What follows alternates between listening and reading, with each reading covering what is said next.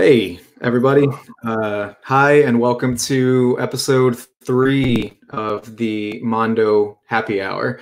It is Friday, May 29th, and thanks for hanging out and thanks for spending a little bit of time with us.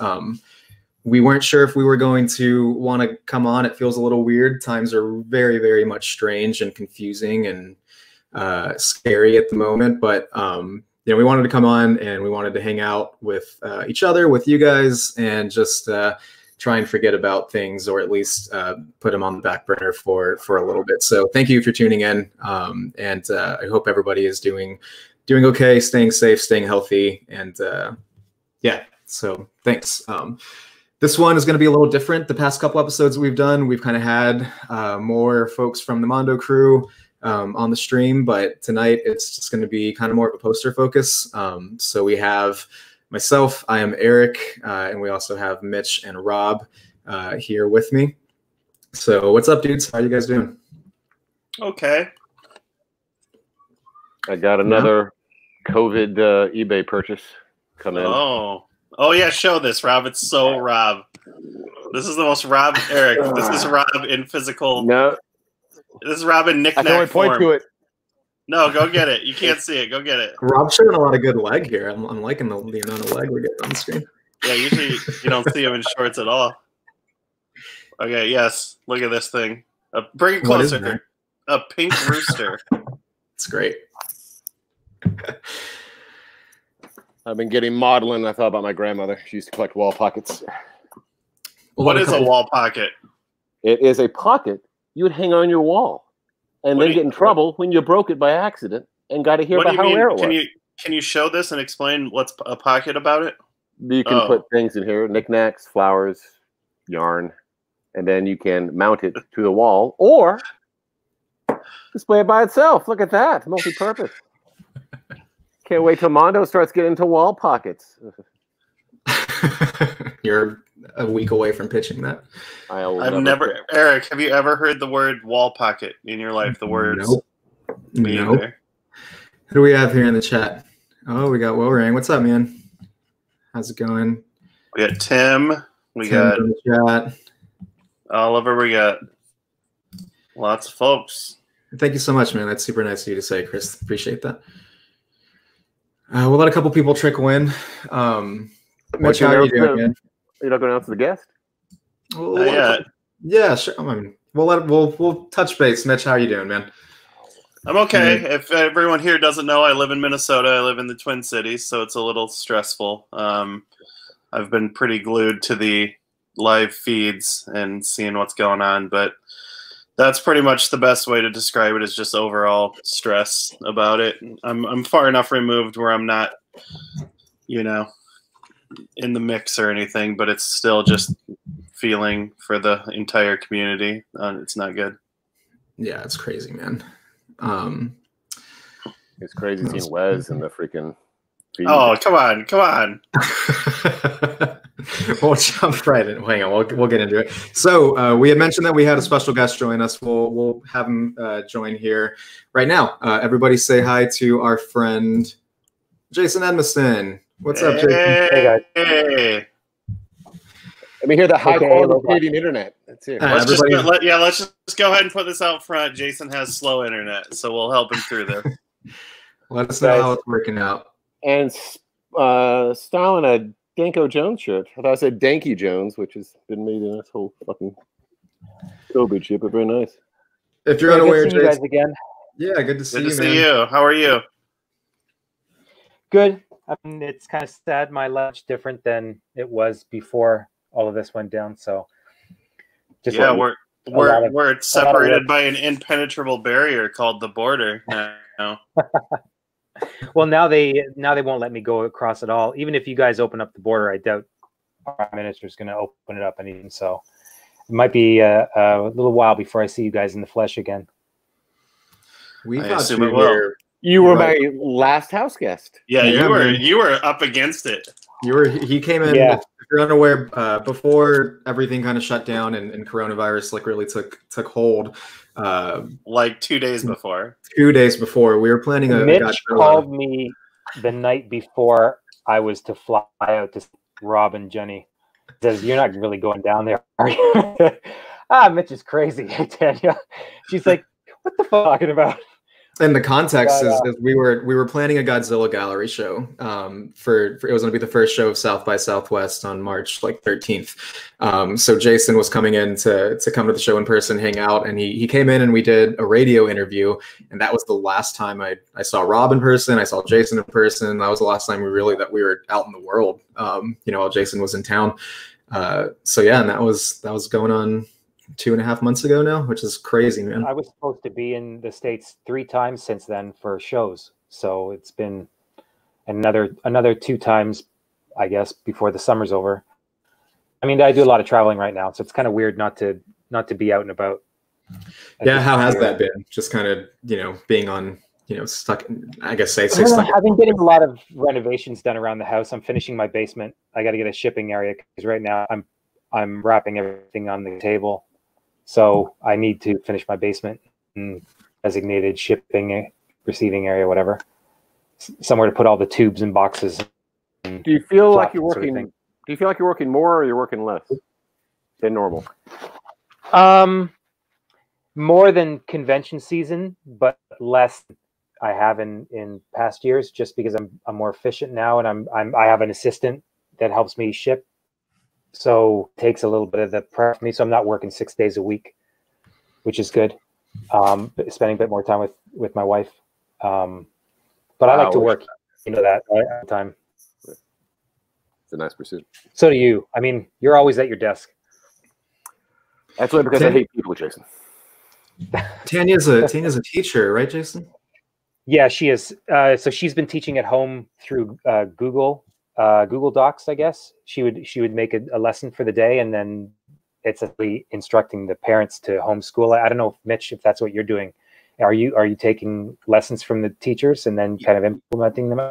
Yeah, my boys are young, so it's a lot of video-based stuff. But yeah, every day. Well, today was actually the last day of school, but every day they'll usually get some lessons, some assignments, and then they'll have like a PE, a video to do for PE, and a video to do for music and stuff like that.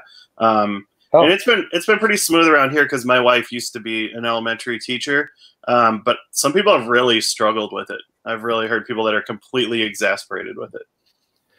Yeah, my wife. Some of the parents are they're not providing proof of that their kids are doing any work. So you really have to shake their tree all the time. Hey, are you doing these things? Because it really is up to them to implement them. Wait, Mitch, were they able to be excited about being the last day of school? Or they're like, another effing day. Yeah, they're excited because it's kind of a grind. It's a lot of push and pull with Steph trying to get them to do everything and them having, not wanting to. So it's not like they're like, throwing their hats off and running outside, but they're definitely happy to not have to do it tomorrow.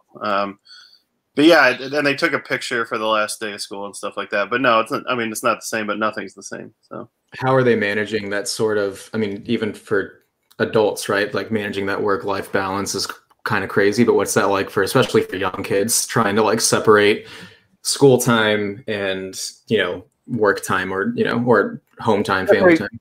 Separate school time from your toys being right there. Yeah.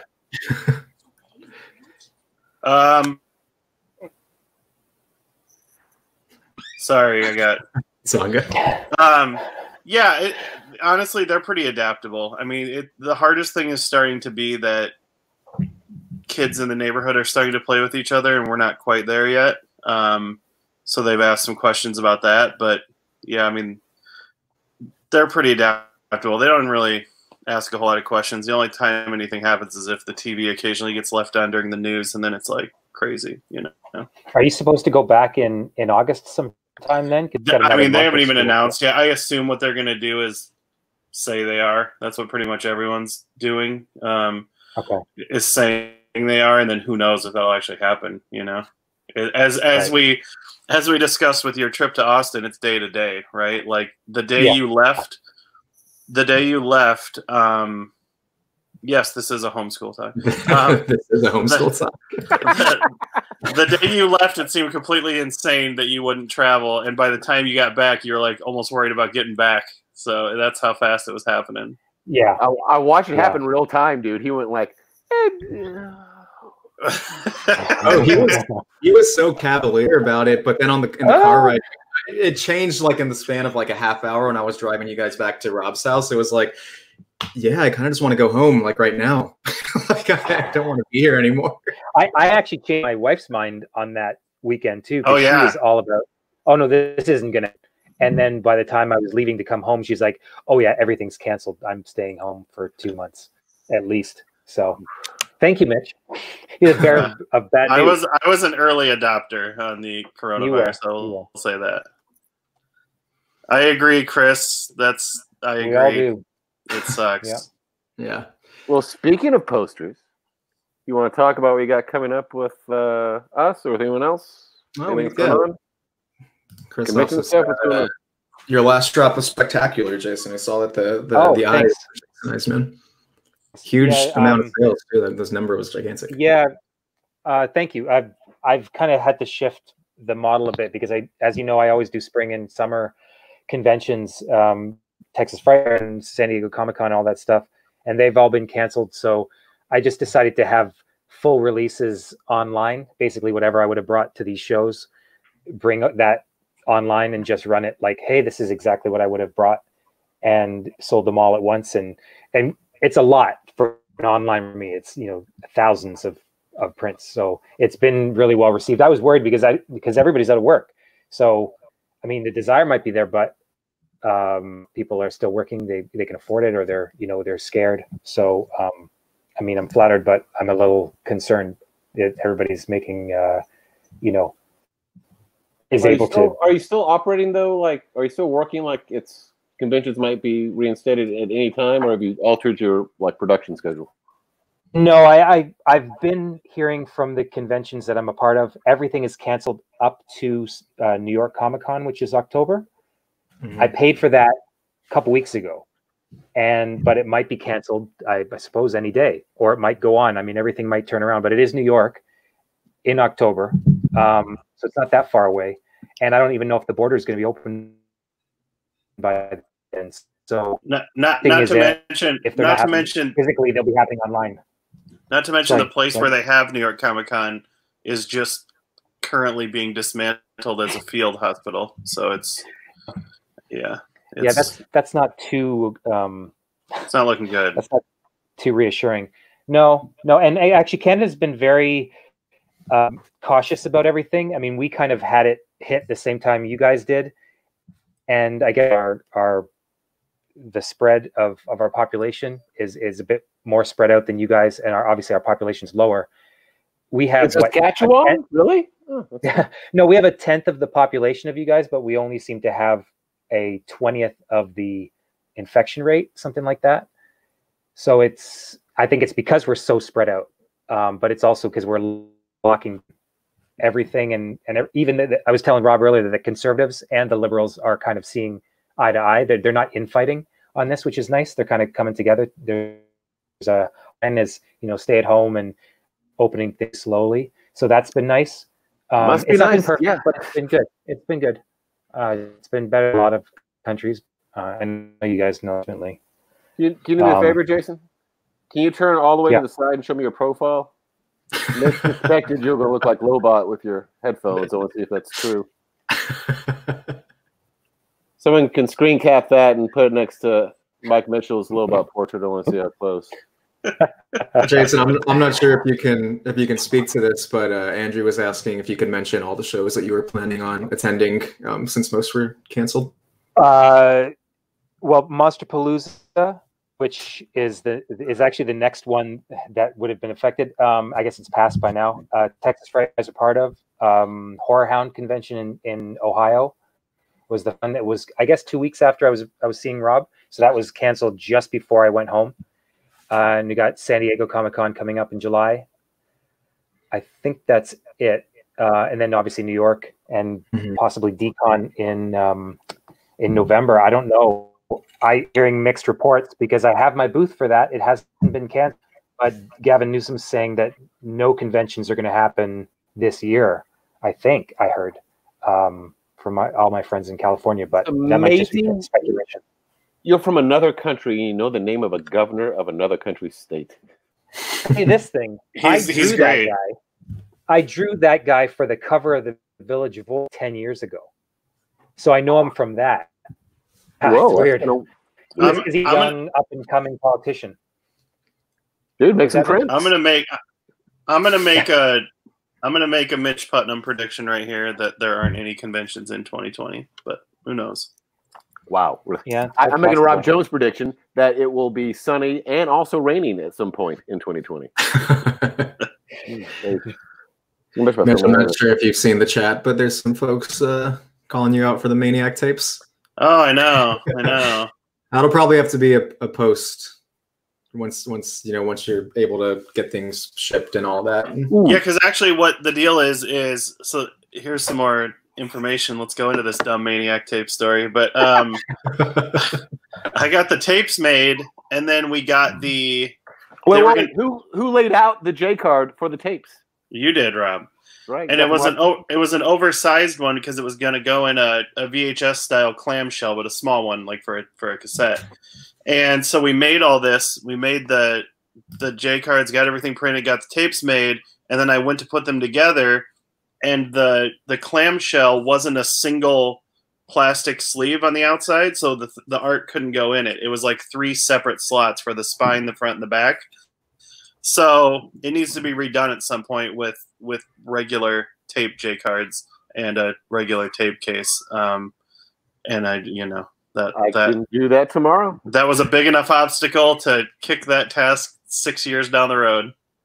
Yeah, we need y'all to keep holding us accountable, or holding Mitch accountable every time we do these stream. Don't let the Maniac tape die. Yeah. Would you guys ever do anything as niche as like an 8-track or something? My goodness! No. Are you? How many people? Something? What do you want? Yeah. What do you got here? No, I'm just curious. People are doing cassettes. People are, VHS. I don't think 8-track players hardly exist. I don't think 8-track players hardly exist anymore, and I also don't know where I don't know if you can get 8-track tapes made anymore. You might be able to, but the thing is, I had an 8-track player. I had brand new 8-tracks, like never been played for this 8-track player, and I still never listened to my 8-track player. I gotta tell you, I feel as old as the hills, and I'm too young for 8-track. So yeah, it was before my time. Dude, I am the hills, and I'm telling you, it's too old. True. Should we get some Laserdisc out too? Some select. It's possible from RCA. At Frightmare a couple years ago, I was walking around and I accidentally bought a Night of the Living Dead Laserdisc, thinking it was the vinyl soundtrack. So I was like super stoked. I was flipping through and I was like, "Oh, sweet, Night of the Living Dead soundtrack. This is awesome." What is it doing to my needle?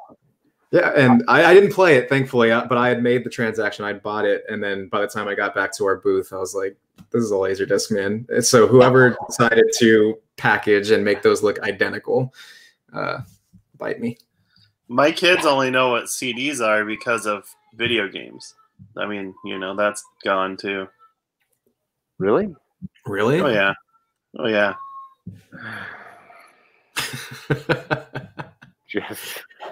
I feel like an old dog up on the porch, and I just want to crawl under the porch at this point. Put Rob on the spot None here. None of you guys use any kind of DVD media still on your computers? Because I'm assuming a lot of we do. DVD. That's true. Right. They know from movies too, I guess, but they don't know the concept of playing music on a CD. Okay. I think I've been out. I've been out of the CD games since they were born. If I want to read an old CD for get an old file, it's a whole process. I have to find somebody that's got a reader at this point. Oh. Well, this guy in the chat saying Ghost made an 8-track. That's cool. Whoa. Wait, Ghost. There's always a niche market for the unusual stuff. Like, let's bring out some. I wouldn't mind doing some more ViewMaster reels. I think it was a novel idea because you can have them as a display item as well as something that's playable. It's a little bit. I loved it, man. That was fun. I still have mine. Machine play this. I'd love to have some ViewMaster reels of the new Dune movie to match my ViewMaster reels from the old Dune movie. I can't believe they bothered to make. But I really wish they would still do that, ViewMaster reels for new movies. Ooh, look at Jeffy H is saying there's a Ghost made black metal song today. I just saw that. Hey, Jeff. What's up, Jeff? Mr. Bud? That's Miss you, my Jeff. grandmother's Viewmaster reel. Hang on real quick. Rob Lavender is asking, need more Rob Jones grief prints, but I don't know if that train's still going, man. That guy's on heater of town right now. Yeah, hey, Rob, can you get out one of those drawings to show the camera how big they are?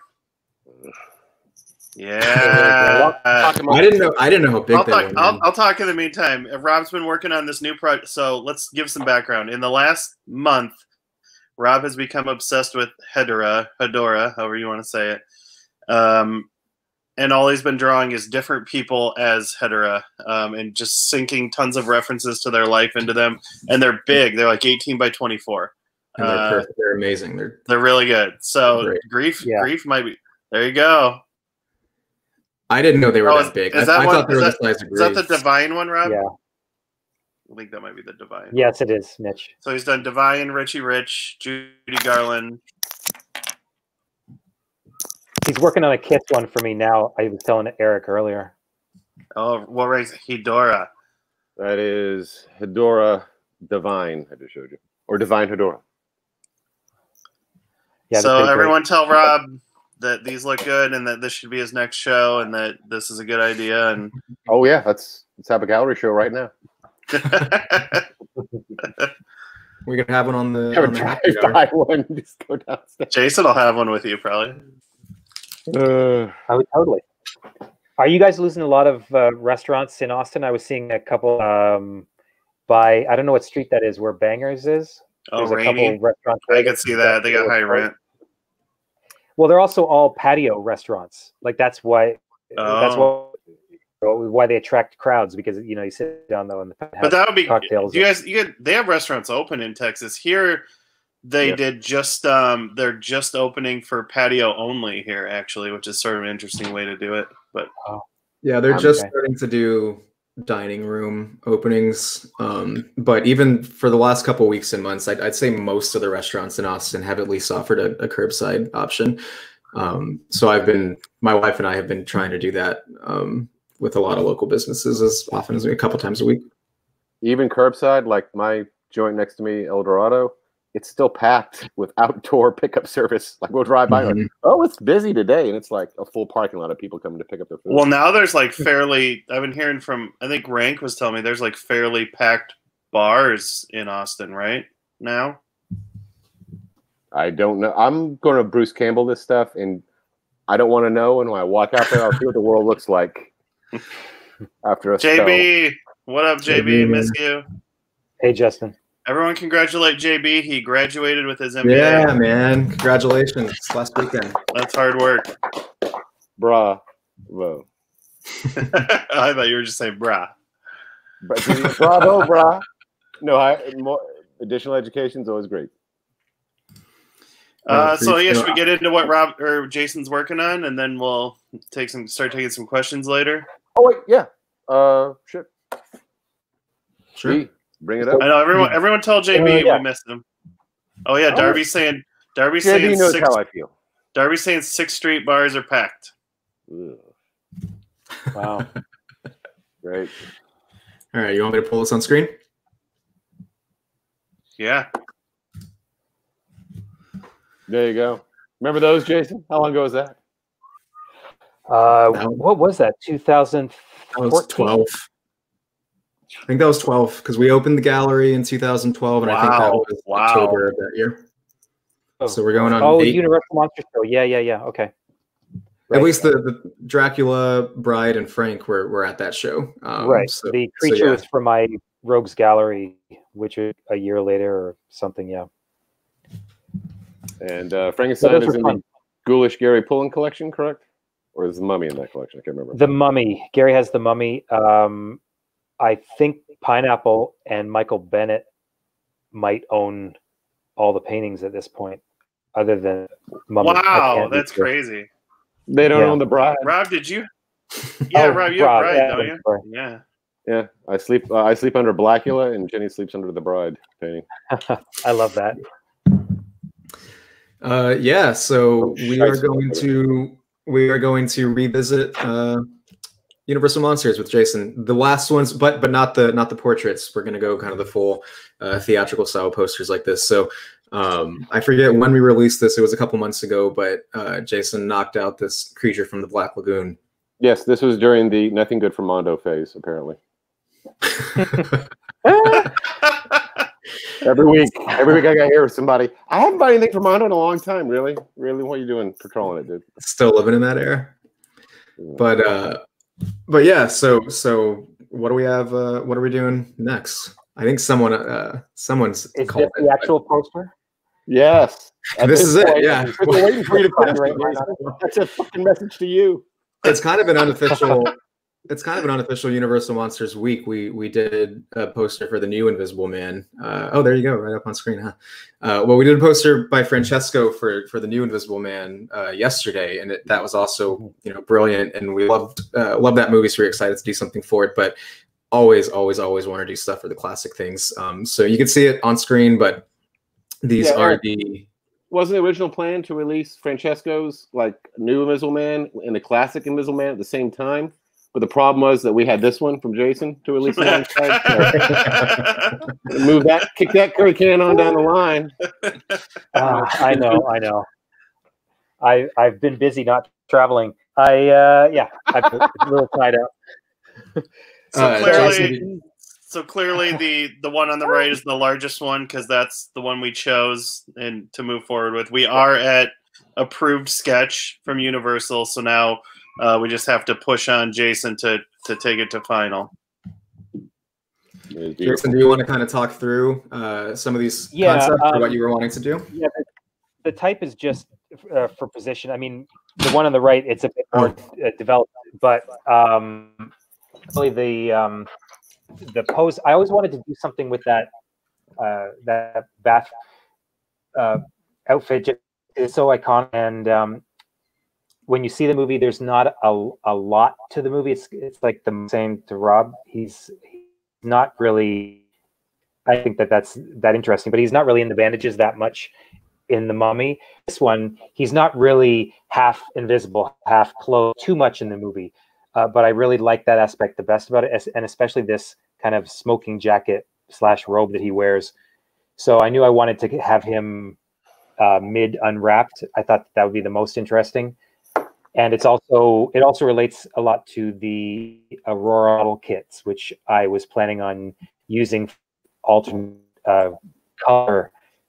So you can see the purple, the big one there is going to be what the variant looks like. I don't know if you wanted with the Aurora model about, Rob. I just put them up there. So Eric, would you agree with me that what Jason basically did is he took the original Aurora model kit box and he did the how to draw comics the Marvel way to it. He made it more dynamic. Yeah. There you go. Turn that dial from 3 to 10 real quick. Oh, shit. And the pose. Well, I kind of established a rule with the first poster, the creature, because it's kind of a down shot, and he's taking a certain amount of space in the composition. And I wanted this series to look like it went together, some disjoint imagery. So I knew I wanted the figure to take up roughly the same amount of space. And since the creature down, I thought I'd do a slightly up shot for this one. And I didn't have great reference for it. If you see still shots from this movie, I mean, what year is the movie? Is it the 30s? I'm not sure exactly what. It's 1942. Really? Are you sure? No, but no, I just made that up. I have no idea. Okay.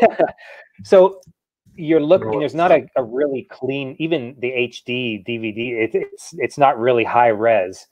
It's all kind of jaggy, pixelated. And he's wearing like a black velour robe, so it doesn't even hold the light at all. So it just looks like a black silhouette.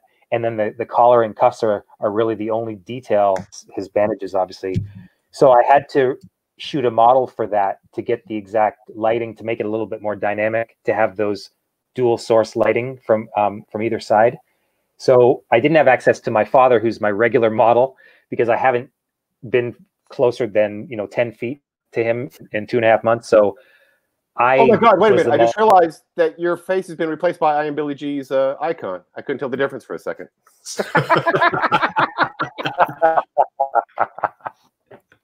You know, I don't have to put up with.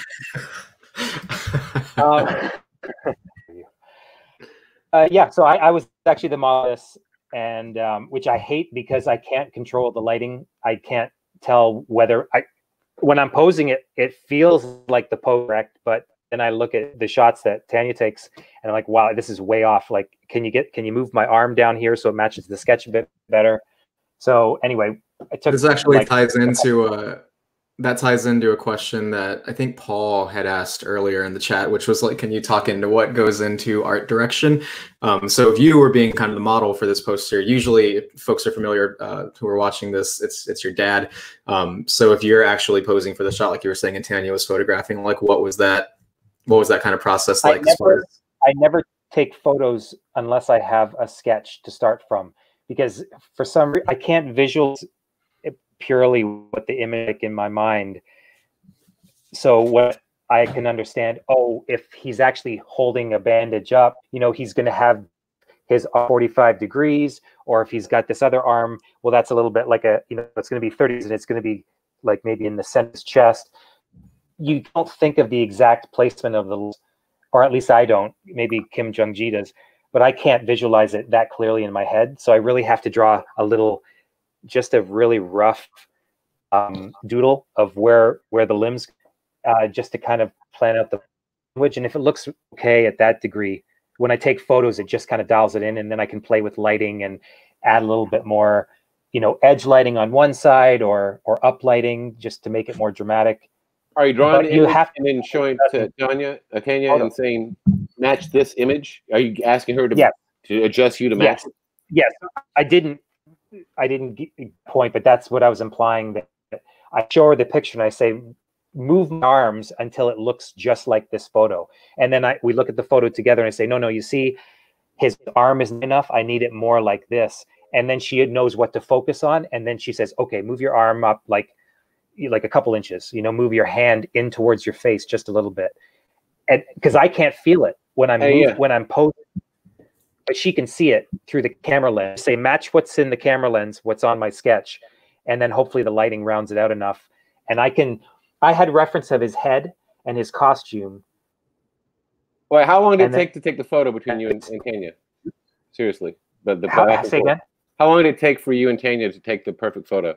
The photo session, just maybe 15, 20 minutes. Oh, really? Okay, shit. Yeah, they're really terrible photos, but they have enough light and shadow that I can kind of add that light and shadow to the general forms of the reference from the movie.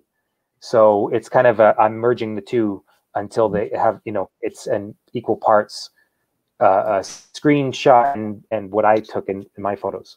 I'm just amazed it only took you 15 minutes. I had Billy take a photo of me for you to paint for that Tales from the Crypt show, and I was vegging back and forth for about like 25 minutes. So like you're very efficient. I was like sitting in the bathtub going, up here, let me see, up a bit more. I don't try to get the perfect photo though. The best to do, and I actually learned this from Drew Struzan, that you take a whole bunch of photos and then you Frankenstein it together. So I like this left hand, so I'll keep that photo, and I like this right arm the best, and I like this overall for the body. So these are the three photos that I'm going to put together. I never find one photo that's perfect thing. That one of my dad as Bruce Campbell in Evil Dead poster, that's probably one photo, but I was able to art him and took like, you know, dozens and dozens. So I just took like the one in the middle, but that was pretty close to exactly what it looked in the poster. Because I was matching my dad's lighting to whatever I had available for Bruce from a screenshot, you know? So did you actually wrap did you wrap like toilet paper around you to kind of get the way it falls, or any sort of bandages to kind of? Yeah, not around my face, because I knew I was going to use the face shot from the movie. But I was holding bandages, and they were just like tensor bandages. I think in order to have the wing from my head, in order to get bend of the material, I kind of like just wrapped it around my neck kind of loosely, so it kind of came up from the bottom. And then I that thing in his hand is actually his vaught, I guess it's called. It's to cover his neck hole, because obviously he's covered by his face, but then he would have his neck. So he wears this cravat. So he first in the movie, and then he on his head. So that's supposed to be that. So white. It makes sense if you've seen the movie. It's kind of like, what's the other thing he's holding? I just like that there's a monster for Universal Monsters whose iconic image, and he wears a smoking jacket, which looks like a bathrobe vest, and a cravat. That's like a monster to us. Yeah, he's very, and especially since his accent. I mean, shit, is it? Name escapes me. Claude Rains? The lead on. Yeah, Claude Rains. Sorry, I was going to call him Clive. Claude Rains. He. Or do you mean Vincent Price from Invisible Man Returns? I'm not a monster kid. I wouldn't know. I think you mean Trigger. It's very debonair performances. Is he's got this Stu play to him, so it does work with the character. I'm glad we went with that sketch too, because that's when I think of Invisible Man, that's exactly what I think of. It's just so burned in my brain, like the smoking jacket and all that, and to the point where I actually kind of associate it with Mitch years and years ago on Espresso Beans, that Mitch's avatar was the Invisible Man, and so much so that it is also his caller ID picture when he calls me. So I see that every time Mitch calls me or texts me. I totally forgot about that. Holy shit! It was also for many years, Rob. It was your Teddy Roosevelt for many years too, Rob. That's all I remember because it involved me. When it came out, I was like, oh yeah, I remember that. But, yeah. Let me ask you guys while we're on the subject, because maybe the watchers can suggest a colorway for this, but because the Aurora model kit is going to be the colorway, and that also tends to be what you think of the colors in it's a lot of blues. You think of, for some reason, I think they made a few toys and they colored his his robe like blue checks or whatever, and what would you guys suggest for the main colorway? Would the blue and cast a blue and then do the background like something? You guys have any like I can come up with something. I'm just curious if you guys have any suggestions, or if maybe the watchers have suggestions. I'm actually curious. What is the name? I'm sorry. What was the color of the jacket in the Sideshow like 8-inch tall version? We sold the book. I have it. It is. Was it burgundy in that? Like burgundy, right? Yeah, right. It was like it was definitely warm, like a burgundy or brown or something like that. I have the show one, the one before they got really sophisticated, and it's just kind of black and gray. Huh. You might have a screen version for all I know, because he's kind of. But I don't know. I would say definitely maybe try a warmer version for one version, but at least like a burgundy with like purple check or something like that. Party man confirming that it's burgundy. Also, what's up? What's up, Matt? Miss you, bud. Thank you, Party man. Like we got that you fact check. So yeah, this is, someone asked earlier if this was going to come out this year. That's the plan. Jason is pretty much on the road to final art at the moment. So, depending on how long he wants to put it off, we'll keep it going. But yeah, the plan is definitely to release it this year, and then to continue on with rolling through all the classic monsters. Hey, what would be next, Jason? Since LB in like what 20? Oh, I'll tell you. List. I think it's Wolfman. Ooh, that's gonna. Are you going to do like straight Wolfman, or are you going to do the Wolfman from this Ravel kit that looks like it's from the Hammer version with the puppy shirt and the cummerbund? What is that? That's kind of weird. That's how he looked from Wolfman from the Hammer Wolfman. Yeah, let's not do that.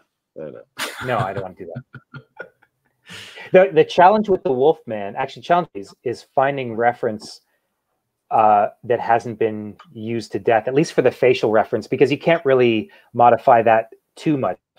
You might be able to add it like an edge light or something like that, but there's only so many clean headshots that you can use for reference. So I might try to scour the movie and see if there's a scene that isn't overplayed. That's what I did with The Bride, actually. Your painting, The Bride, is not a standard image that you see everywhere on merchandise. It's just kind of a middle scene where she just happens to be lit well. So I'm like, oh, that's a good one where it's never really been abused. So I'll use that as reference for my photo. No, I loved it. It looked like Liza Minnelli from Cabaret.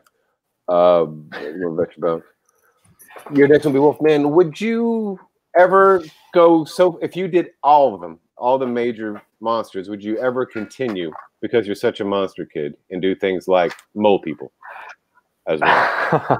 Like you've already ended with the biggest bang you could, would you then throw a couple of small firecrackers out afterwards?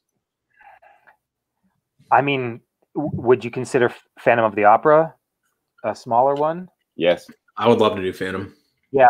Wait, which one? Claude Rains or Chaney? Okay, if you want to. Yeah, Chaney.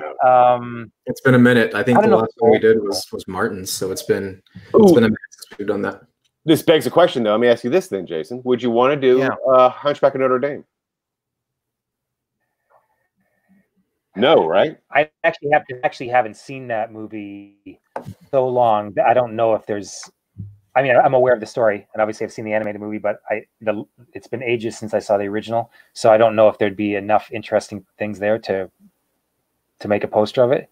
There's tons of interesting things. It's just, Hunchback of Notre Dame. You're like, I guess. I'd rather have him do about anything else. Yeah. Wait, what? Well, I'd rather have him do almost anything. Oh, geez. Yeah, that's what I'm. If there's no other properties in London After Midnight, really, Jason? No. Yeah, Old Dark House. Old Dark House is good, man. What are you talking about? It's a good movie. A couple folks asking for Coppola's Dracula. I would love. God, I wish. Oh, I would love that. Oh, that'd be cool. Rory. I wouldn't mind doing a sketch about that. Some modern ones. Modern? That'd be great. Yeah, like Coppola's Dracula. That'd be great. More modern. More, That's modern from 1992. Yeah. You want to do the Benicio del Toro Wolfman too? we could just scrap the classic. Just scrap the classic Universal monsters and let's do a Dark Universe series. So, I have high hopes. I'd still pay money. Sure. I do like that Elizabeth Moss movie. There's a lot of plot holes in it, but it's still a really enjoyable movie. But I agree. There are a lot of plot holes in Creatures from Black Lagoon too. Yeah, I was gonna say it's crazy. It's crazy how the original Universal monsters are airtight. I know Frankenstein made sense, but now get with the science, people. Plot holes. Did you see those explosions in space in Star Wars? Believability holes. I mean, things that wouldn't have happened, or I can't think of specifics now. I want to hear a plot hole. Let's hear it. Let's hear about what's terrible. First of all, it's crazy. They brought a guy back to life with electricity. It's insane. No. She'd be the first person they suspect for his. Well, never mind. I don't want to go. Wait, what movie are we talking about here? The Elizabeth Moss Invisible Man. Oh, the one we just the poster for. Okay. Wait, is that the one? I'm not. Never mind. I'm going to do a. I'm not going to. Yeah, no spoilers. This is spoiler-free zone, bro. Never mind. Yeah, spoiler-free. I'm sorry, I didn't even think about that. I forgot you could actually. Here's a weird thing. It was the last movie I watched in the theater was Invisible Man, and it was an uncomfortable experience because everyone was too terrified to make a noise or cough. I think the last movie I saw in theaters was definitely Sonic. Sonic was what? Oh, Sonic. Sonic was. The last man, we watched Sonic the other night. It is really something. I liked it, man. I was into it. Did you watch Scoob? I haven't watched Scoob, but I really want to. Our buddy Matt Taylor did some work on the end credits. Yeah, his end credits are really good. But it's interesting. I didn't know this going in. Rob, do you know anything about Scoob? A little bit, yeah. This will tickle your old man fancy that the villains are Dick Dastardly and Muttley. I already knew that, and you're correct. It did tickle my old man fancy. And Captain Caveman's in it as well. Dude, I couldn't believe everybody they had in it. That's what I was. It tempted me to almost rent it, but then I was like, I'm not paying money to rent Scoob. Oh my Tracy Morgan, Captain Caveman. It's pretty. What? I did not know that. Wow, that's. Oh, you might have. Ooh, that might take me over. That might make me rent it. It's a pretty complicated plot. Art at the end. What? Mitch, did they animate art at the end?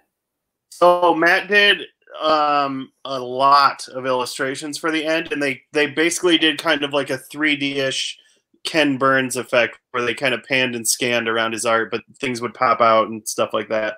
But it's a lot. I mean, it's like 20 screens or more, I bet. It's so good. Who does the voice for Blue Falcon? Well, I'll look up the IMDb for you here. I thought Stephen Colbert would have been perfect casting. But... You guys keep talking. By the way, chat, if anybody has any questions, just start sending them through, man. We'll just kind of roll through the back half of this. Blue Falcon, Mark Wahlberg. For us, for Jason. All right, I guess. Dick Dastardly is Jason Isaacs. Will Forte is Shaggy. That's on point. I'm not advocating. I mean, the movie was fine. Jeff, before you agree to turn a print into a series, do you have a plan in your head and have a clear picture of what you're going to do for each? I'm not sure if that's a question for Jason, I think. Right? Yeah, for Jason or for. I mean, it might be the same for all the artists in your roster, but I don't.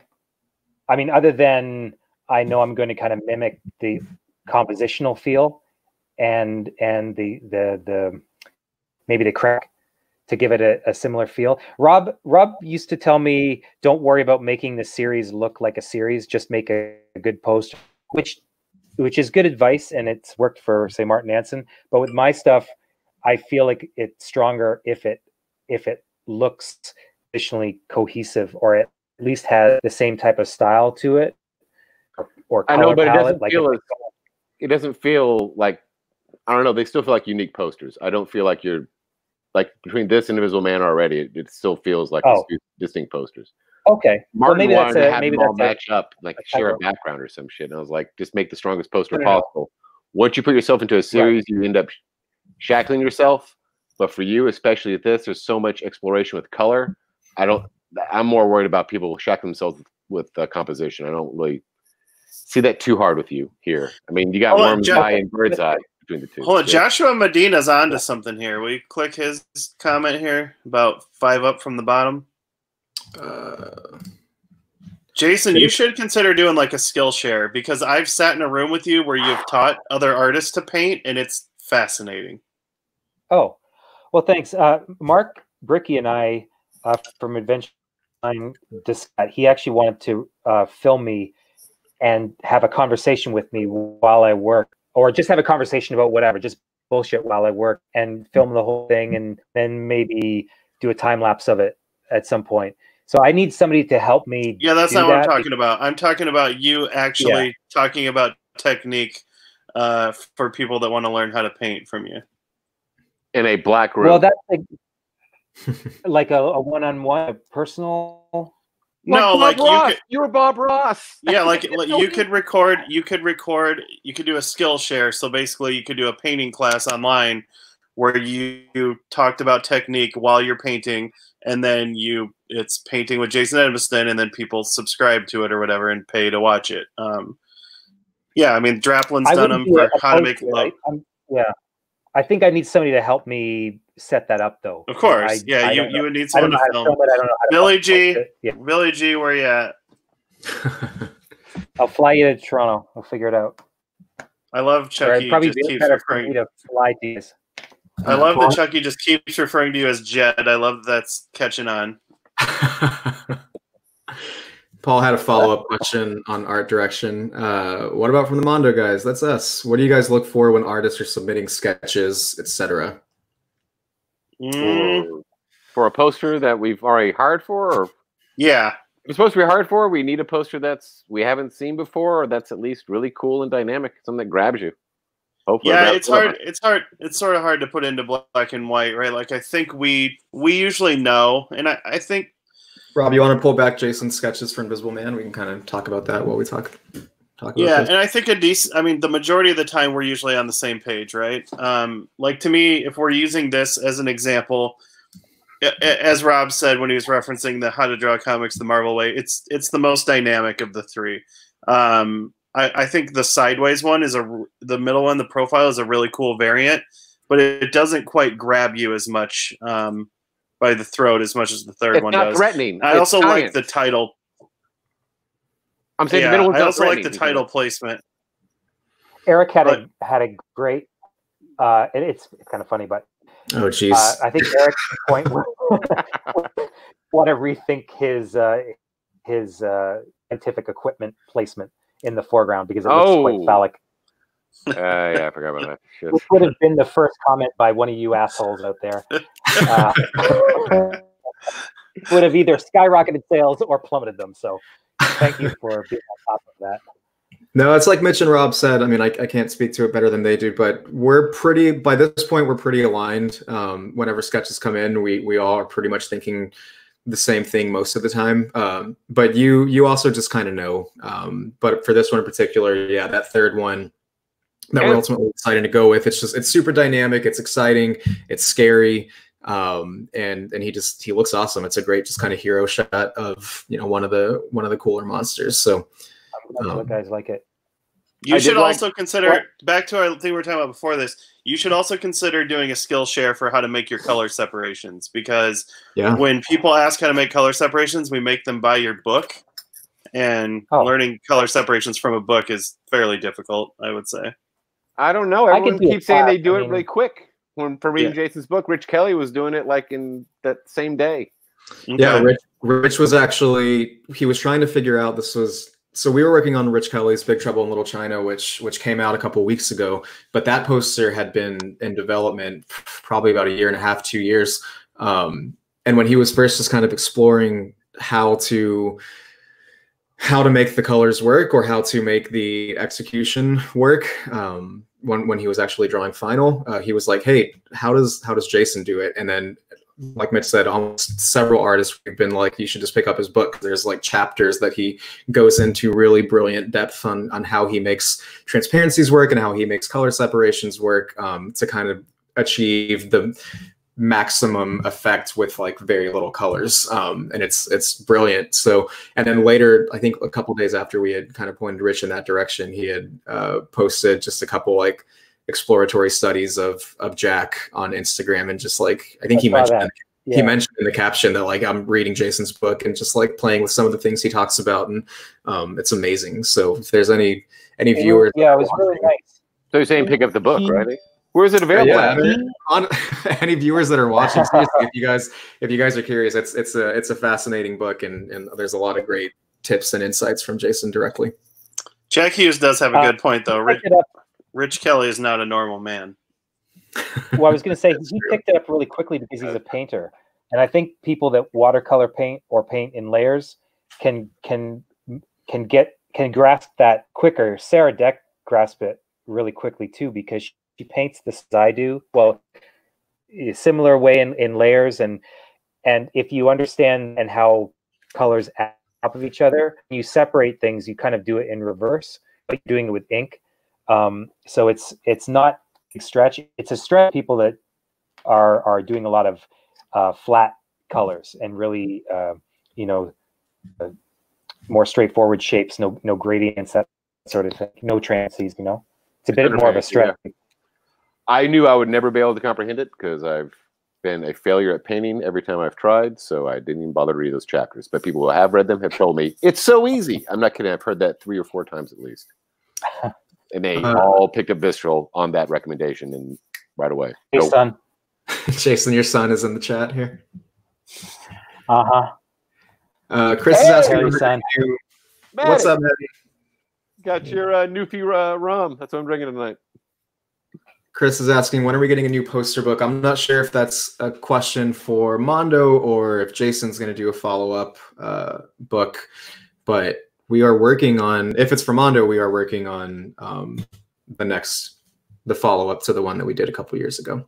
Well, that's interesting. Jason, what would your follow-up to Visceral be? Are you just going to wait till you collect enough stuff? Would it be another Eyes book? What do you think your next tome? I thought about that. Yeah, my next book, I want it to be an Eyes book, but I do another comprehensive version of my work. But I don't know if I do a sequel or I just move and kind of do what do you call it when you like a second edition, but with added stuff, like with a revised, like expanded, yeah. Yeah, but with text and sometimes I've seen books by, say, Ron English or Robert Williams, and they'll include a bunch of this stuff in their past book, like a brand new one. Yeah, you revised know, like, and updated, revised and expanded. That's all sorts of I guess so. Yeah, something like that I'll do.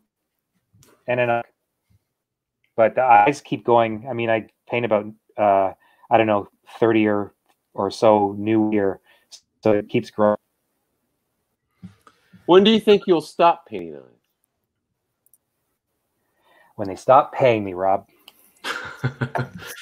Josh was asking, tell us about a time when the other two overruled a poster you really wanted to happen. What an answer of artistic integrity. Hey, two peas in the same shitty pod. That's true. You should hear the great conversations I had with my accountant about artistic integrity. What was that called? Snoopy rum. To answer your question, Jim, I mean that's sort of what works best with me, Mitch, and Rob being kind of a 3-person team. We subscribe to the age-old democratic process, and if 2 people are pretty excited on something, then more than likely we'll kind of go that direction. If the other person feels pretty strongly, it's a situation where the one person goes, all right, let's go ahead and see how this goes. So you can hopefully go, well, I told you so. Or you're like, hey, you guys were right. Usually what I do if these guys want to make something that I really don't want to make is I put forth the challenge where I say, all right, you got to frame it on your wall for a year. Yeah. I've taken that you're challenge. The most cautiously optimistic out of the 3. I think you're less likely to risks, but you're not, oh, that won't work. You're like, okay, I'm willing to see it. I don't really buy it, but I'll give you the benefit of the doubt. You don't ever know if we really or something. I was going to say, I would say Mitch is the most risk taking of the 3 of us, as far as artists and posters go. Oh yeah. I'm also probably the one. I'm also probably the one. I'm more for what's going to sell, what's going to make people like super happy. I'm also the one that's probably. We agree that I'm also probably the one that's most likely to not want to do something. Yeah, because Jason, if I just go to my own devices, you've seen my hetero drawings. It'd all just be misery at all times.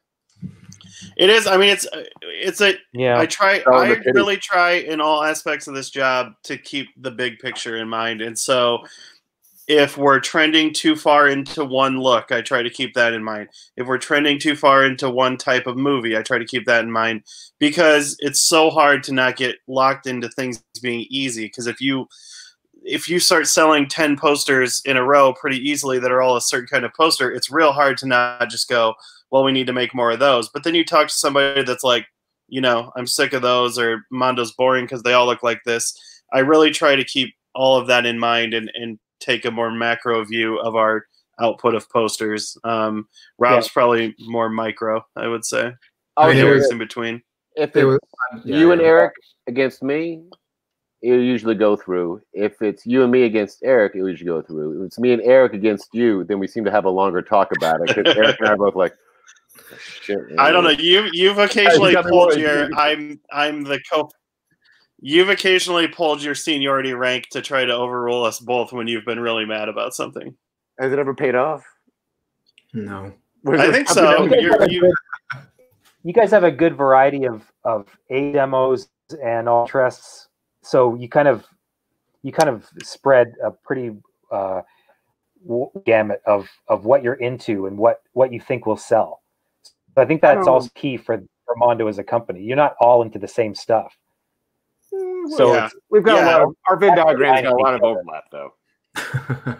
Mitch has more so does Jallo on his, Eric's got more X-Men on his, and I've got more Judy Garland on mine. So Yeah, Geigen and Garland. Billy was asking, with what's been able to be achieved with screen printing, a lot of that due to the guy in the chat here. Do you still mainly look for art or artists whose work can translate to that medium? No. Well, I've made kind of a journey because we used to only reach out to artists that we thought were made for screen printing. And then you're right, a lot of changes happened, and we definitely drifted into just, we'll figure it out later. I almost think that it's kind of time to start going back to some more spot color and black line style on some things. the posters that sort of made Mondo famous in the first place, just because at some point we're getting too close to what we were trying to be different than, you know? And so I definitely welcome sometimes things looking more like a gig poster or more like a 6-color spot color screen print versus a 12-color diffusion dither, et cetera, et cetera. And so again, that's something I try to keep in mind and mix it up and just have a little bit of everything, I guess. No, I totally agree with you. Anything that gives Jason less work, I'm totally for. Yeah. No, I'm in full agreement with which, because I don't think my work's at all like what you guys initially came famous for. Basically, bringing in the gig poster aesthetic to movie poster, made true alternative movie posters. My stuff is more traditional movie poster. It's not really alternative. So I agree that I don't do well, and I like when you guys bring in a Tyler type of a, like, that's what gets me the most excited. Tomer Hanukkah, it's like, oh, I have never seen this before. Everybody's seen my style before. I like doing my style, but I'm not going to try to talk work. I disagree with you, though, Jason. I think your style is basically a cool movie poster. The problem is there's a lot of movie posters that have that style that are just boring or compositionally, who gives a shit. And then something like your Hateful Eight, guess what? That's like one of the movie posters that you fucking bid on because it's a fucking cool poster. That's your downhill racer. It's very nice. So, yeah, you're a different animal. You're not going, hey, guys, for Hateful Eight, I thought I'd just do 8 giant heads. Here you go. No, you didn't do that. Yeah. I also want to give some people wanting you to. I want to give a shout out to John Smith on our team, who does all the poster or a lot of the, if not all, poster separations. Usually if we're working or seeking out an artist or thinking about asking an artist about something, we will reach out to John and say, hey, before we get this rolling, what do you think? We'll send it and kind of pass it by his eye. Prior to John Smith, Jason was the person that we would reach out to and say, hey, what do you think? If we need you, can you help us out and break this down and build this up? So I've used I would say John's kind of like Scotty from Star Trek. He'll be like, I guess 8 or 9 colors. Then it comes in. He's like, hey, I was able to do it in 6. You're welcome. I mean, John really has. It can't be overstated. He's really changed the game for us. I mean, exactly what you asked the question about. It used to be really, really narrowing as far as what artists we could look for, and now we can approach virtually anyone and figure out how to print their work. I mean, on the Scott C thing too, the Star Wars poster we did a couple months ago, right? Like that was. Scott's work traditionally is all G Clay's, but whenever we were thinking, well, this is going to be a 24 by 36 poster that's going to be pretty expensive, we turned to John and said, hey, this is a watercolor painting. Can you break it down into steps? And he was able to get it down, I think it's like a 9 or 10 colors, roughly. Wow. He told me, he's like, yeah, I just bought Jason's Visceral. I got totally figured out. Do not insult the man. I learned a lot of stuff from him. But yeah, super shouts. I'd love to see his process. John's I'm sure different than mine. I'm sure he's doing with channels or something to select colors, because I'm doing that. So John Smith is if I could utilize that. I've known John Smith for a very long time too. For those that don't know, John Smith used to do a lot of concert posters. He used to have a collaborative project with Nate Duvall and did a lot of posters. Like and a lot early Mondo posters too, man. Yeah, he used to do a lot of posters, and then he was the cutter and shipper at D&L for years as well. So yeah, before he lived in Austin, we've known him for quite a long time. We should some Mondo talk. We should show off his unproduced UHF posters. Oh yeah, one was one of my favorite things. I wish we had made. It's so great. Rich Kelly's UHF poster was originally supposed to be a John Smith UHF poster. Rich Kelly was brought in at the last minute. John Smith's computer blew up, but he had this awesome poster of a cloudy sky and Weird Al's portrait done in lightning hitting the antenna. And it was so perfectly, I was like, damn, they figured it out. And he's like, my computer blew up and it's not coming back to life. Sorry. Deal with it. And we call Rich. Jason, would you consider collaborating with another? Yeah, people might. Yeah. Who would that be? You've done I would.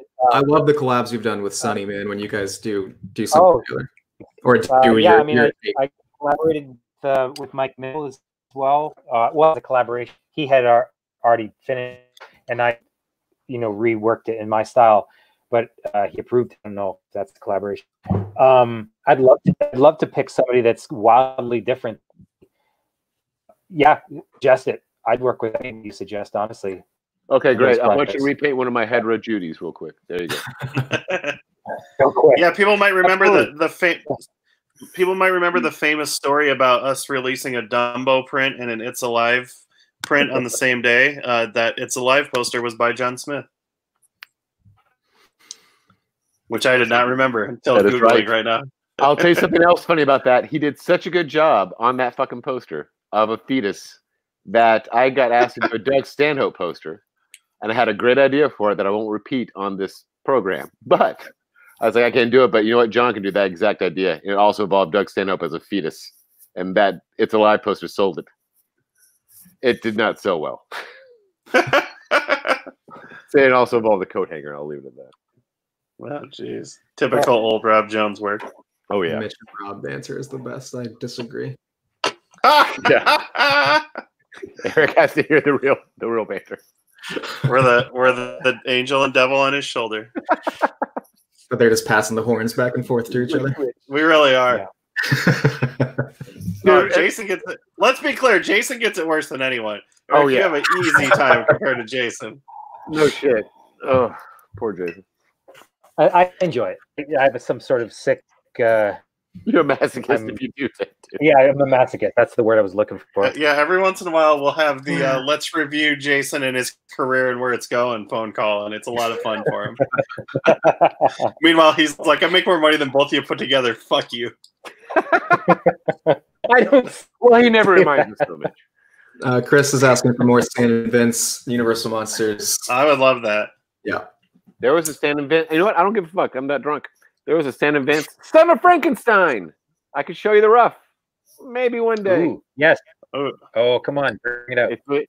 Jason, it's really cool. Oh, there are 3 raw swords. I love their stuff. That mummy piece is amazing. Yeah. Yeah, their creature's really good. They're good. Again, you have to admit, for a monster that's kind of like when you're a kid, the lamest monster, the mummy. I mean, you can imitate him with toilet paper, but that's the end of it. It's terrible. Yet, why do all of the artists that do a monster series of Mondo produce the mummy poster as their greatest Universal monster poster?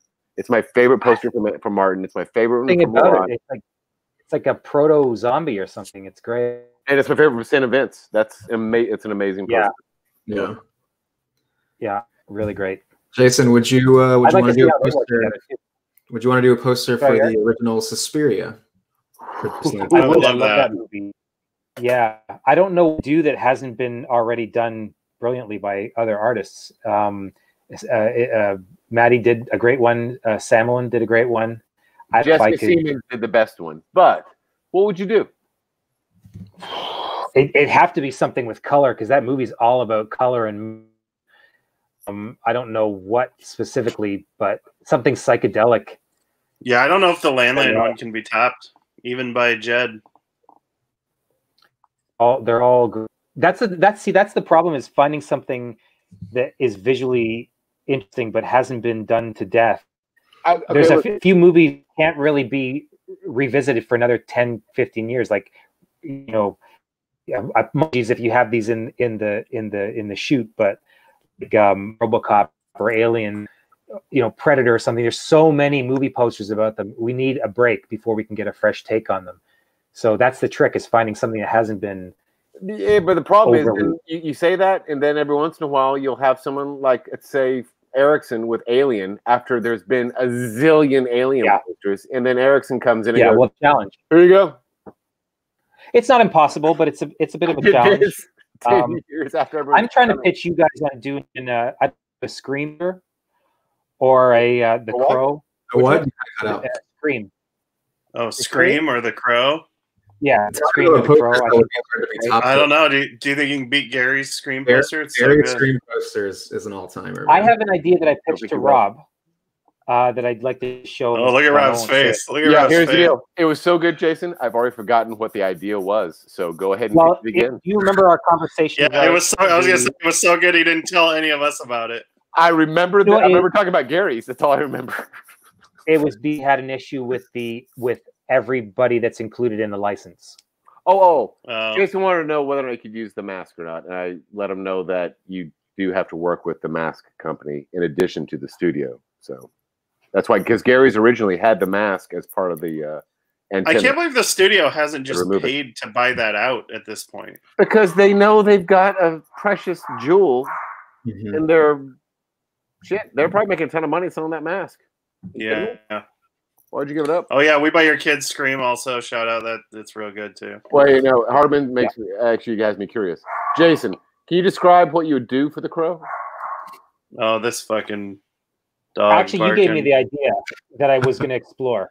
I don't have my own unique idea yet, but I liked your suggestion of doing something of him with it standing in the circular window. It'd be more of a mood piece with It's just you copying yourself from the Joker. It would sound shitty if I distracted. Yeah, it would just be you doing your Joker from It would have the same kind of vibe, I guess, as the Nicholson piece I did, like that kind of like standing in a circular window with the crow or something like that. It'd all be mood. Describe it. Oh, that sounds like it sounds like a shitty poster, but no, it sounds cool. In my head, you think you want to do something that really like surprises people? Remember, I'm a guy who I have 8 Endorian dolls all lined up. I'm fine to repeat things over and over again, but I don't know if that's good thing for you. Another thing with that property, everybody just does white and black, a shot of red or a shot of white. I want to do something that brings in color, so you can still do a black and white heavy portrait, but if you can bring in a bunch of psychedelic colors or something in significant light ways, or I'm all for you doing the crow if you want to do the crow. Eric, you agree with me, right? The Crow is more of a psychedelic kind of movie than a fucking emo movie, right? I mean, it's only Haight-Ashbury, right? Yeah, it really pushed forth the hippie movement more than the goth movement, really, Rob. I want the crow to be all the. You ever seen a tie-dye shirt, man? But like, imagine if that were a poster. Oh my god! You see what I have to I would put up kill with? to get a crow psychedelic tie-dye shirt. That'd be amazing. Oh, Allie, if you're watching, please make crow tie-dye shirts. That'd be so cool. We could give it that. We could just do a crow with those Aurora colors. Once again, Paul Deschamps. Paul Deschamps comment here. What do you say? The most recent one? Yeah, about doing. Let me tell you, we've got a series coming for you this year. Oh, yeah. Paul, you're going to be happy twice and over again for those 2 projects. Maybe, but yeah, we've definitely got some titles. We've got a series this year. We're working with a studio that involves doing a number of smaller films that we've never done before. Not so small that no one's heard of them, but like pretty good independent films that we haven't done before. A lot of them. So give me a break. A few that we've done, but for the most part, it's 99% new titles and stuff that we're super excited about, and all the artists that we have assigned to it are. And we're not talking about 824. No. We've done a lot of 824. I know. I just want to. That might be the first thing they suppose as I drink more rum. But yeah, we're definitely we do try to keep an active happening this year. Yes, Paul. We do try to keep an active mind on mixing up the level of titles we do too. We try to do a decent number of independent films, a decent number of big films, and I don't think we would be happy going all one way or the other. So we do try to keep it a mix. Yeah. We can't do any hints. Well, it's an independent studio. An independent studio. Okay, we'll leave it at that. Oh God. There was a question asking for video game related prints. Why don't we tease what we have coming up? Because we're not going to show the image. It's still going to be a surprise. But say the artist and the property that we just got in last week for video game. Yeah. Yeah, sure. We're doing a poster for Katamari Damacy by Claire Hummel, and it's really, really exciting.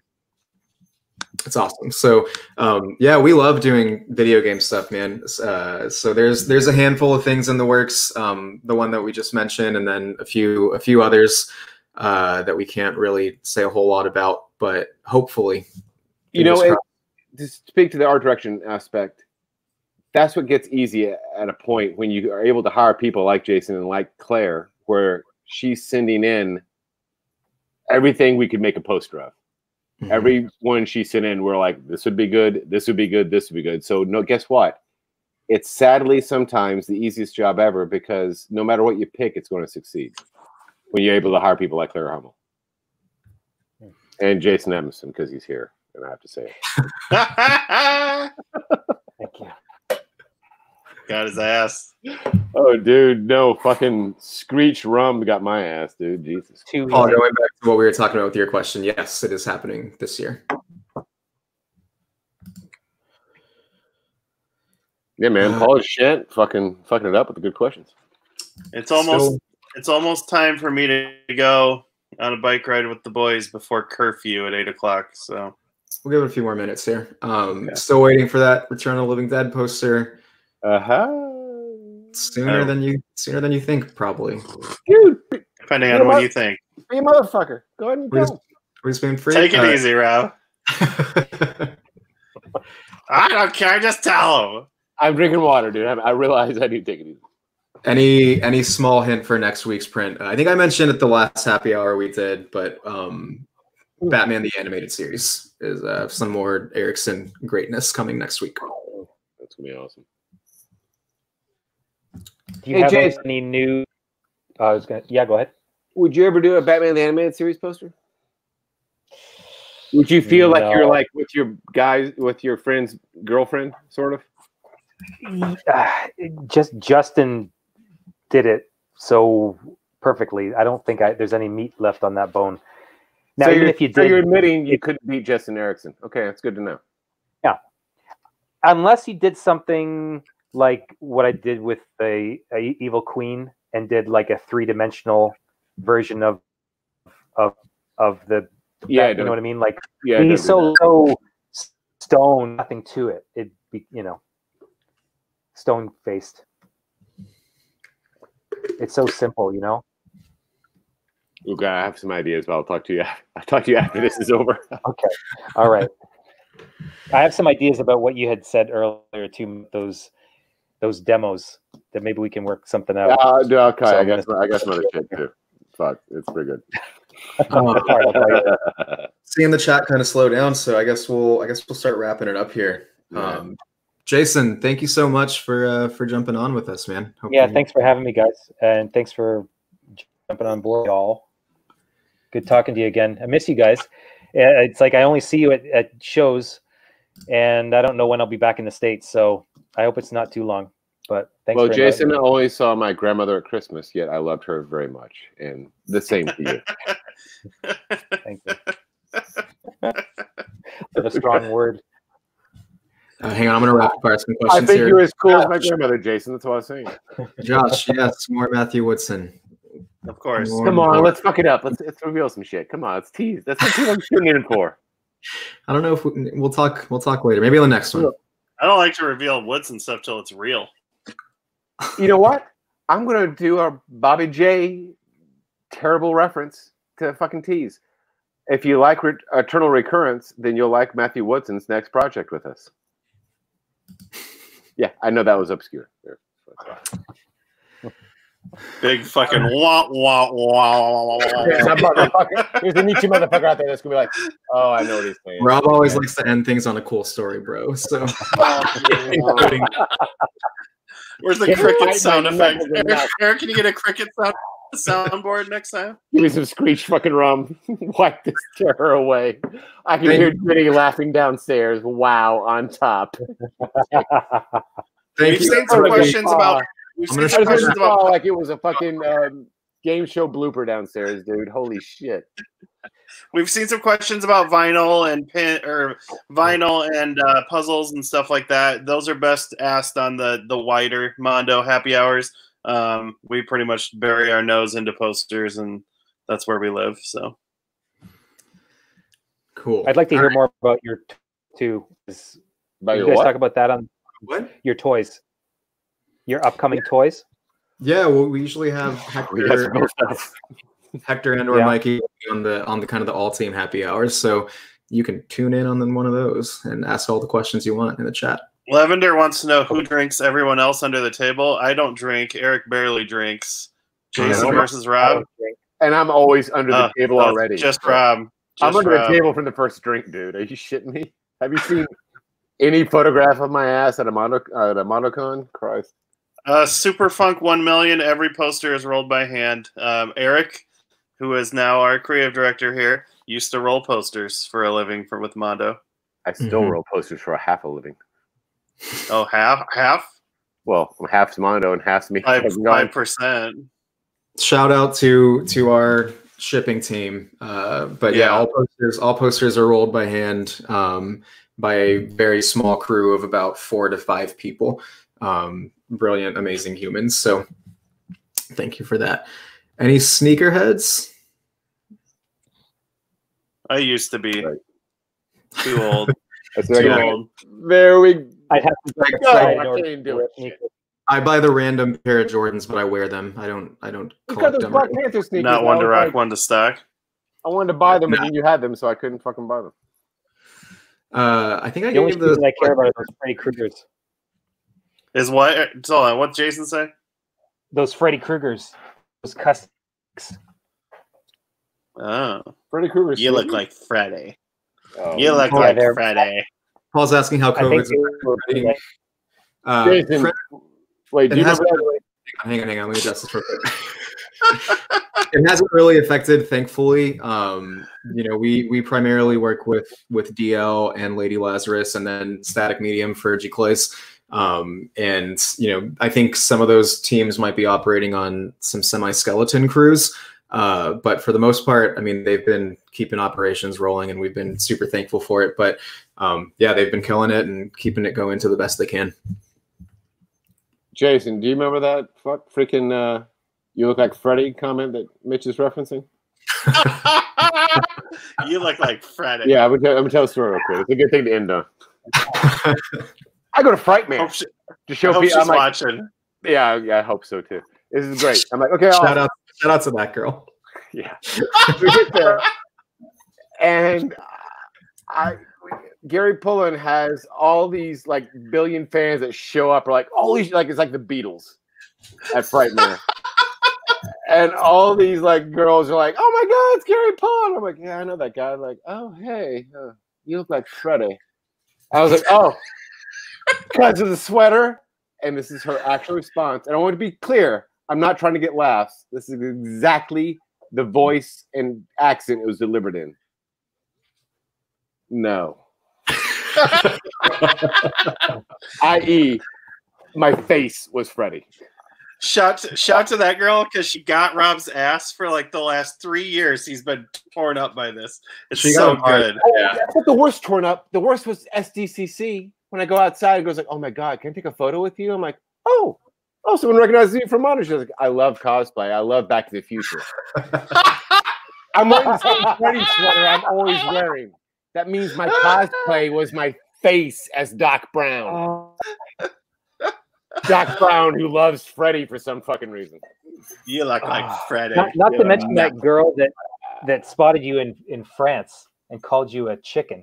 No, that was a guy who called me poulet, macabre poulet, i.e. scary chicken. Scary chicken. Price's girlfriend. He said, macabre poulet. He did this motion, and his girlfriend did this. And I'm sitting out there going, I'm just smoking a cigarette, enjoying after my pizza. So, really? Rob called outside? Fuck you, France. Rob called me from every France, time. And he said, "Edison, you speak French, right? What does macabre poulet mean?" Macabre poulet. That sounds like macabre chicken. It's like, oh my God, it is. Remember when the guy was trying to convince me that I was fucking, who's the guy from Saturday Night Live that's on DuckTales or whatever? Bobby Moynihan. He would not quit trying to tell me I was Bobby Moynihan. I'm like, dude, my name is Mitch. I don't really look that much like Bobby Moynihan. He's like, no, but you were just in that panel, man. And I was like, dude, I swear it's not me. And he's like, but like, you guys have the same beard. He was trying to convince me that I was Bobby Moynihan. You look more like Action Bronson than Bobby Moynihan. Bobby Moynihan, what's the similarity? Good God. He was trying. It was when Bobby Moynihan had a beard, but it was, as I remember from my memory, I think it was like a big gray beard. It didn't even look like, anyway. He looked nothing like he was so convinced. He was so convinced. That's true. Scary Chicken merch coming. Scary Chicken merch coming with Maniac tapes. Oh, I drew a grief for it that never got published. There's so many griefs that never get used. With that, we will wrap it up. Thank you guys so much for tuning in, for hanging out. Thank you to Jason. Thank you to Mitch, and thank you to Freddy Krueger / Macabre Poulet for hanging out with us. Oh, hold on. Pause. What? Zelig 270, who I'm guessing is Rob's wife, says, "Tell the Wiley Dufresne story." All right. Two things. One, apparently I look like Wally Dufresne, who is a popular chef in New York. To the point that I was vacationing in Italy one time, and a lot of the people in our tour group said, "I think that's Wally Dufresne smoking and vomiting over there in the ruins." So one time, Jenny and I went to New York. We're like, "Holy shit, let's go eat at Wally Dufresne's restaurant. This would be great." So I go to the restaurant, and immediately everyone who works at the restaurant started losing their shit, and they're like, "Right this way. You know, you kind of look a little bit like Chef." And I was like, great. And as I sat down, everybody at the restaurant eventually served me. They brought people over to look at me because I looked so much like fucking Wally, to the point that eventually Wally Dufresne came out for the back of the kitchen. And he didn't venture to my table. He just stood there like this. He crossed his arms intentionally in the darkness and just stared me down. And I'm like, oh. He was so Oh, pissed. motherfucker, you win. I'm going to eat my fucking egg. Fuck off. He seriously did not laugh. I think he thought I was clowning him. Yeah, look. you were trying to I steal drew his this out sunshine. intentionally just to clown Wally Dufresne at the restaurant. I just had to look like a rodeo clown on purpose for 3 months. Shave the top of your head. All right. So yeah, We are out of here now. Yeah, let's try this one more time. Thank you guys. Love you all. Please stay safe. Be happy. Be healthy. All the love to all of our friends in Minneapolis. Mitch, you and your friends and family. We're thinking of y'all. Yeah, thank you guys, and we will see you on the next one. Bye, guys. Thanks, guys.